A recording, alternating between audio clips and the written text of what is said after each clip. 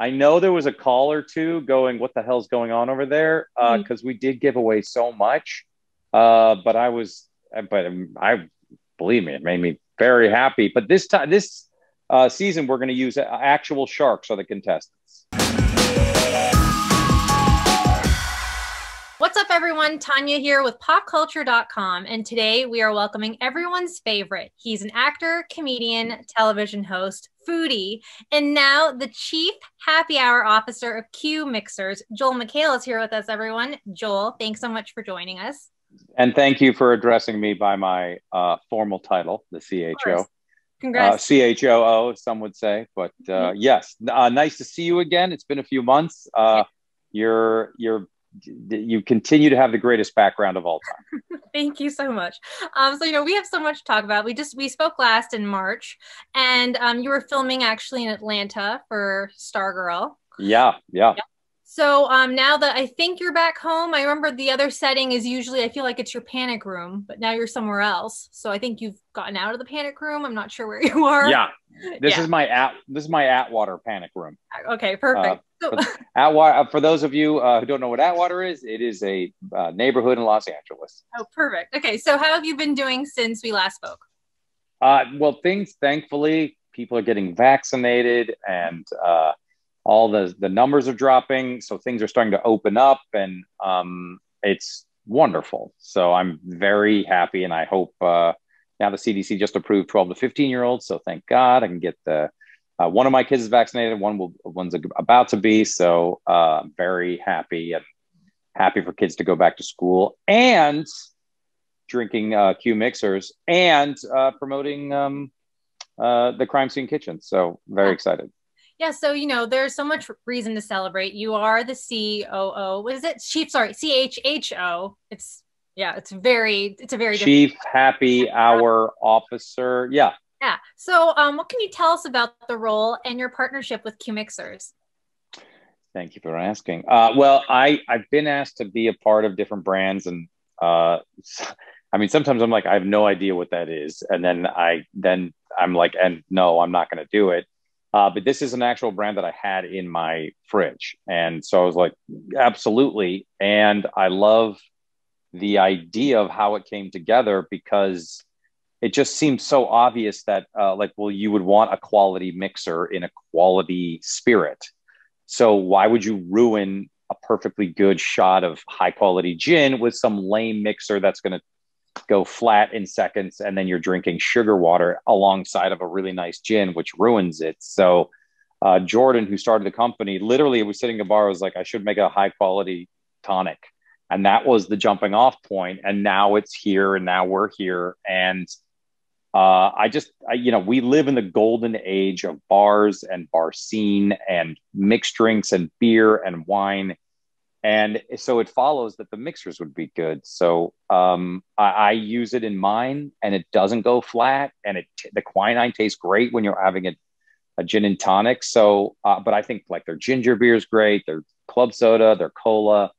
So I know that I sound a lot like a spokesperson, but I'd be saying this if I wasn't a part of it. So yeah, there you go. I just like Jordan's story is really cool, and he really is like one of the guys. He was going around New York with like boxes of it, going like, just try it, and then people are like, great, I'll buy it, and so he's a really good guy, and that I'm very excited for because it's a need that has been filled, thank God.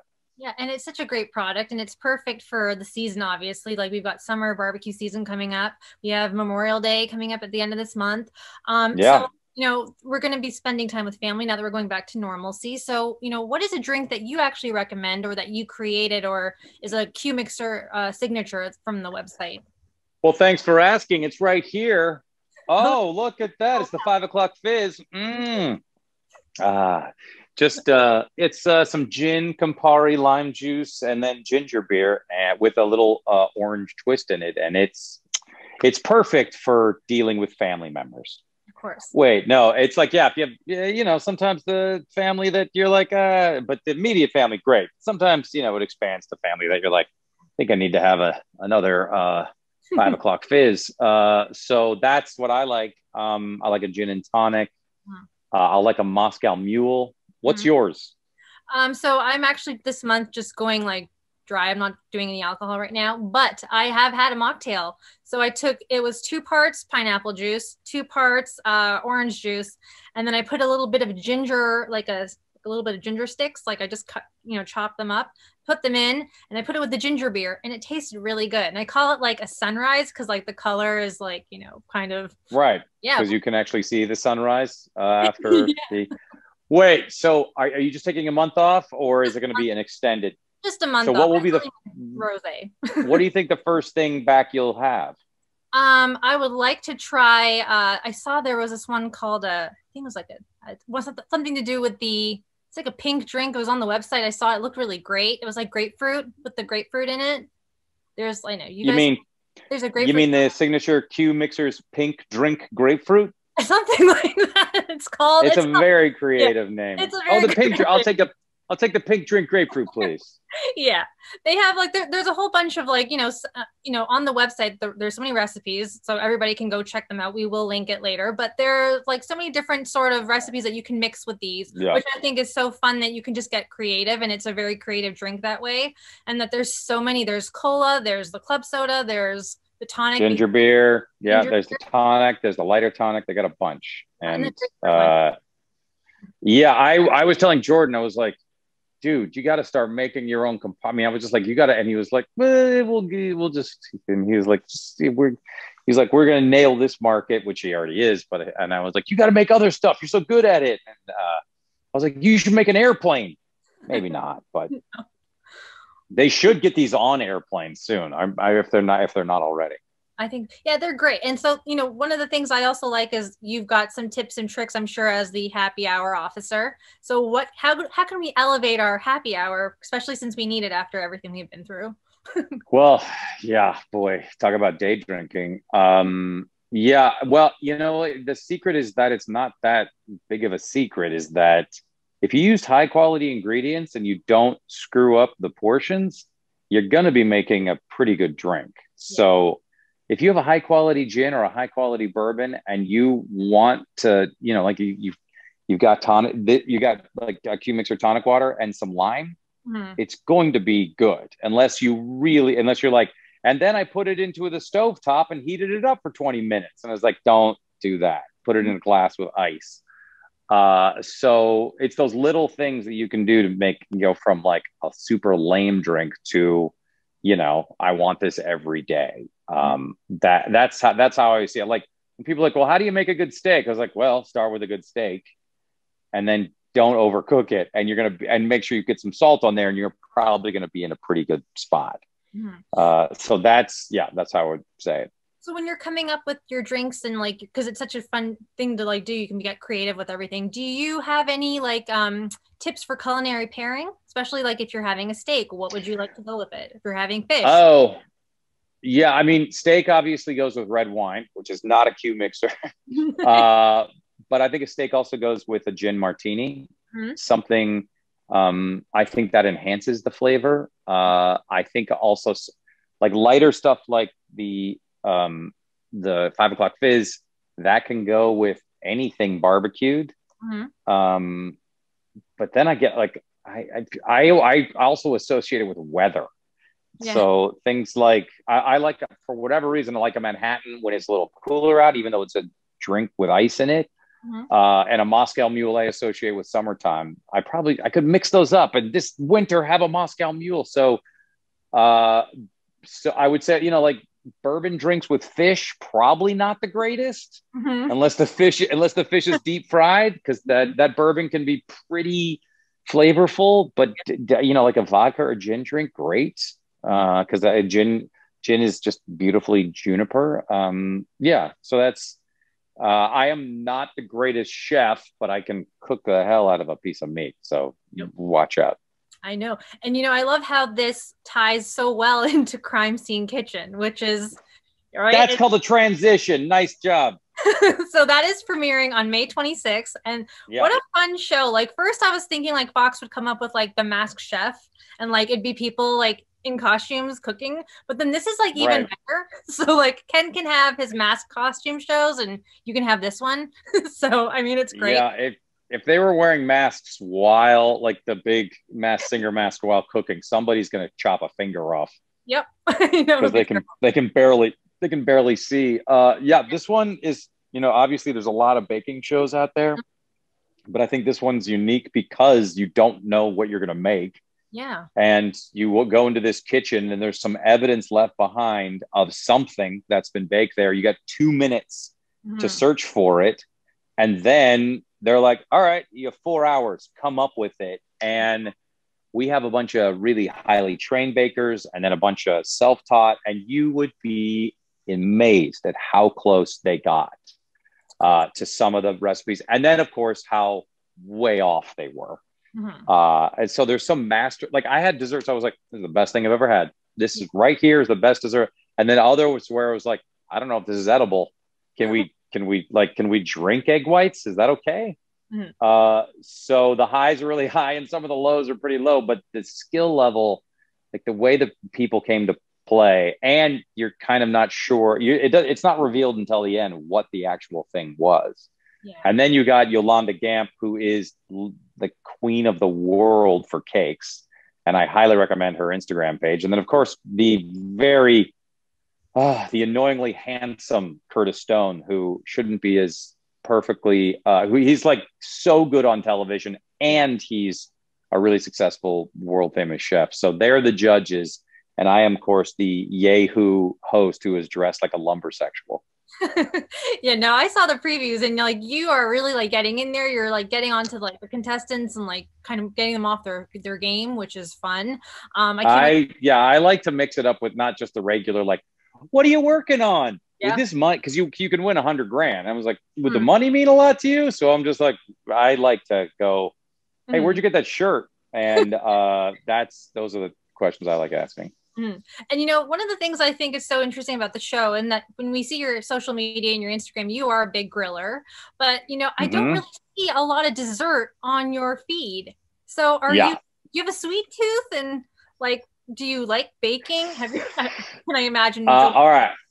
I do have a sweet tooth. Okay. I want to say like, don't like baking. I'm just not good at it because baking, the level of expertise it takes to get all of it right is the same as it is building like a helicopter. Everything has to come together perfectly. Or there was a couple desserts where like, you did all this right, this one thing you didn't do right, and that's why it's not great. And it's just amazing the chemistry and the coordination it takes for a good dessert. I'm for real for a good bake. And I'm not saying that as now go watch the show, but people have been joking. They're like, oh yeah, you love desserts, don't you? I do. But I have to be strategic about it. I am not a person be like, and now I'm going to eat an entire pie each day. I wish I could. In my 20s, I could, but I really do. I was eating like 9,000 calories a day on this baking show. And I kept going, thank you, Jesus. Thank you for this opportunity. I cannot believe I get to do this because it was also good. But I have to be I'm not one of those people like, no dessert for me. I'll have some. Oh yeah. But I can't have it every day.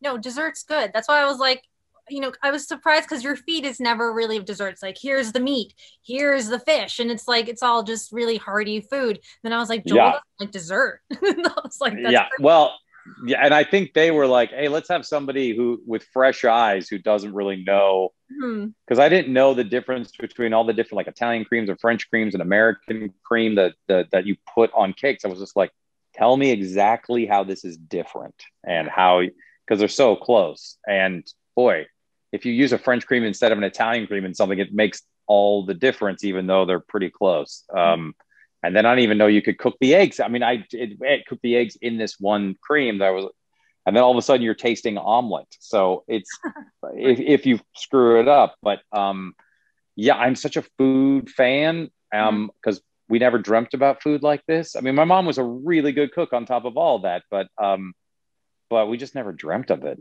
Yeah. And I like to think of this summer as the summer of Joel, because not only do we get Crime Scene Me Kitchen, too. right? We get Crime Scene Kitchen. We get Card Sharks also on June Card 16th. Sharks, yeah. That is back. So you guys gave away so much money last year. Is that going to happen again this year? Like, is it double or? I'm assuming ABC is worried about it. I know there was a call or two going, what the hell's going on over there? Because we did give away so much. But I believe me, it made me very happy. But this season, we're going to use actual sharks are the contestants. Oh, that's awesome. So it's going to be a little dangerous. Maybe. Yeah. A little horrific at some points, but yeah, we put 3 feet of salt water in the studio, and now they're competing and turning cards over. It's exciting.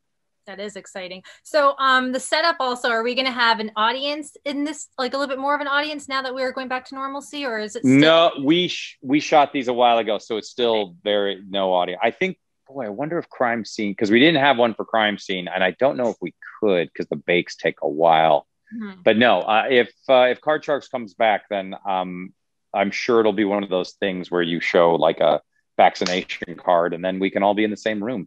Yeah. And before I let you go, I am having so much fun with you. It's always like such a pleasure talking to you, but oh, bless you. So I think it's safe to say that you live for trolling Ken. There's been also speculation that you are actually 𝐒𝐿𝐷𝐿 on The Masked Singer. So I'm not going to ask you to confirm or deny, but I will ask, do you have any thoughts about it or what people think? I might be, let's all agree that what's his name? 𝐒𝐿𝐷𝐿? I can't even. 𝐒𝐿𝐷𝐿. I would like to say the greatest singer in Masked Singer history. Let's go with that, right? He's the guy who gives the so, he's not really. Right. The way he sounds, right? He sings, right? No. I don't know how Masked Singer works. He's supposed to be like some sort of like guy. He just comes in and he gives clues and he gives them a hard time, and he's aging Ken basically, because Ken just can't really get the clues right. Yeah, he's never gotten it right when you think about it. I don't know how he remains on that show. Yeah, no, I cannot say, I cannot confirm or deny anything. Okay. But I will say Ken Jeong, his wardrobe really needs to stop wearing all the satin Letterman jackets, because Grease called and would like their coats back. Yeah, I think he would listen to you. I hope he would listen to you. Who knows? His stylist is going to have me shot. Right. Well, Joel, you know what? It's always so much fun talking to you. Love it as usual. You're such a pleasure, honestly. Never a chore. For more with Joel and how to get your Q mixers, and for Crime Scene Kitchen, which premieres May 26th, tune in to all his projects at PopCulture.com. Yes, and Q mixers will make your summer better, everybody.